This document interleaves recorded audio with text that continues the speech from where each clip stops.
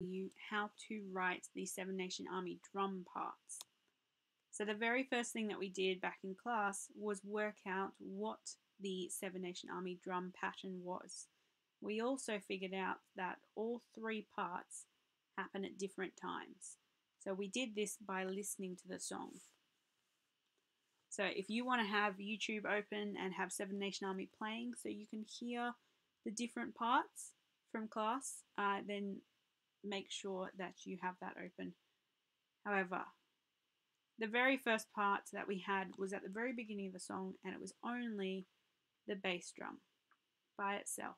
Partway through, the snare drum joined in, and then in the main part of the song, the cymbals came in too. So because of that, we need 3 separate drum parts. So to write part 1, we need to write the bass drum part. So each box here is 1 beat. So we got the bass drum playing on beats 1, 2, 3, 4. So if I go back here and I just make sure, so this is a metronome. Metronome is a counter that helps you count the speed of the music. So I'm not going to change this number, I'm going to keep it the same. Metronome's on. If I press play, I'll hear a click.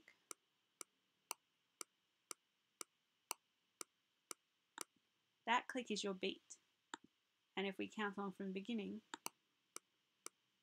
1, 2, 3, 4, 1, 2, 3, 4, they're the beats that we have. So the bass drum needs to play on every beat. 1, 2, 3, 4. So we need to add drums first. So we're going to go add new track. We're going to add drums and beats. Now the first thing that's going to come up is these purple boxes. We're not going to use those this time. We're going to go to instrument. So you got instrument patterns, piano roll. We're going to instrument. And then you'll have a virtual drum kit here. So that click's changed a little bit. So if I click on these instruments, there's lots of different sounds for them. Now at the moment it's set to machines, which is more of like your dance style music, but we're on rock music, so we're going to change this. So click here where it says machines. In the middle column you'll see kits at the top, and then in that far column we're going to go down to 70s. Double click and it will automatically change it. Now when we click on them, they sound quite different. So your bass drum is the biggest drum, so that's this one. The A means you can press the A key on the keyboard rather than clicking on it. Then you've got D. This one is your snare drum. So I press the D key on the keyboard. And then your cymbals are these ones around the side, the lighter purple. Of course, you can use any of them. I'll probably go with 1 when it gets to that point. But the first thing we need to do is record the bass drum.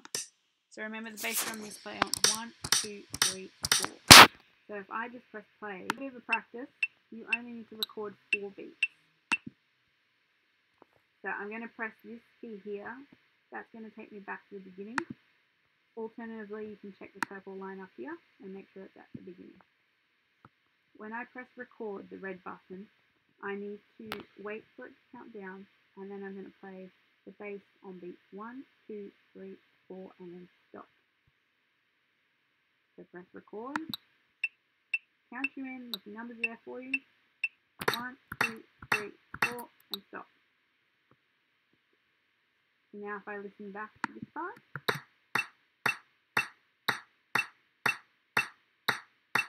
you can hear that it's pretty close. It's on every single beat. And if I look at this key bar at the top, I'll be able to see that there's 4 separate beats in there for the bass drum.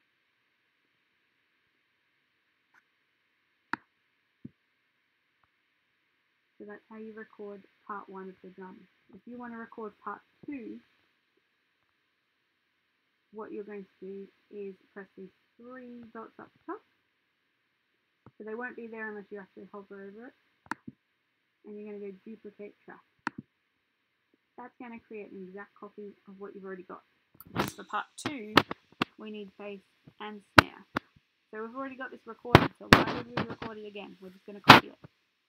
Now what we need to add is a snare drum on beats 2 and beats 4. So again, you practice that first.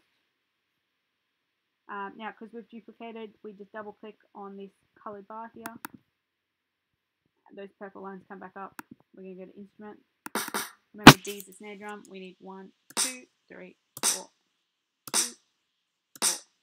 We're going to play 1, 2, 3, 4, 1, 2, 3, 4. Have a bit of a play first. Make sure you've got it correct. When you're comfortable, make sure purple lines at the beginning. Record. 2, 3, 4. 1, 2, 3, 4. You only need to do it just those 2 beats. As soon as you get to 4, stop.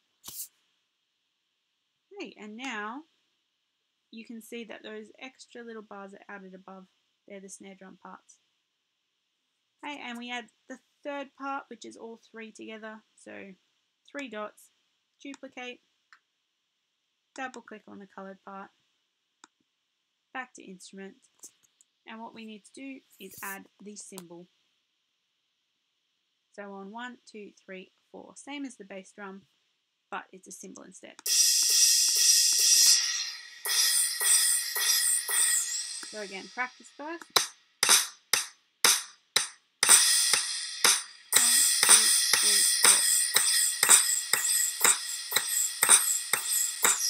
4. Okay, once you're happy with it and practice, make sure the purple line's at the beginning, press record.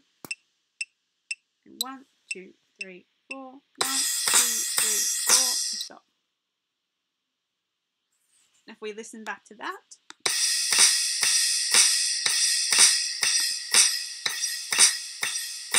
now I can hear that that is not perfect, and I'm going to fix that by using a method called quantizing, which I'm going to show you in the next one.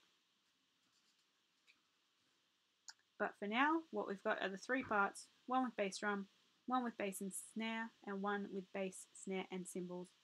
And the 3 parts with writing in your 3 drum parts.